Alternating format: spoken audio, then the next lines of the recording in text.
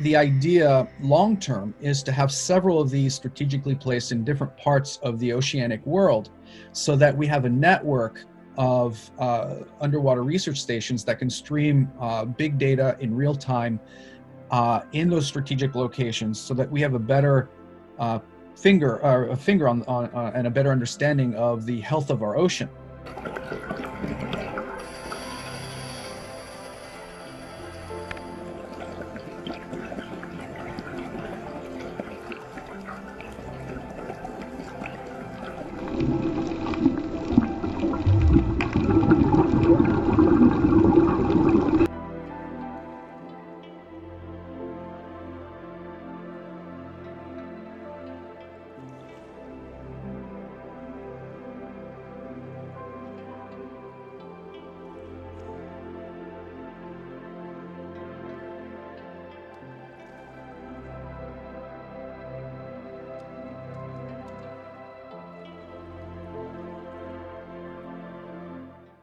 The Ocean Learning Center is based on a philosophy that I grew up with thanks to my grandfather and my grandparents in general, which is people protect what they love what they understand, and they understand what they're taught.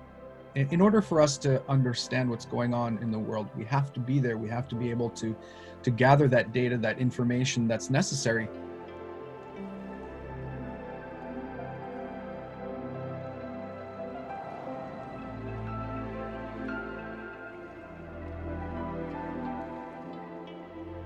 Proteus specifically is going to be located in Curacao, which is a European protectorate. It's a Dutch protectorate.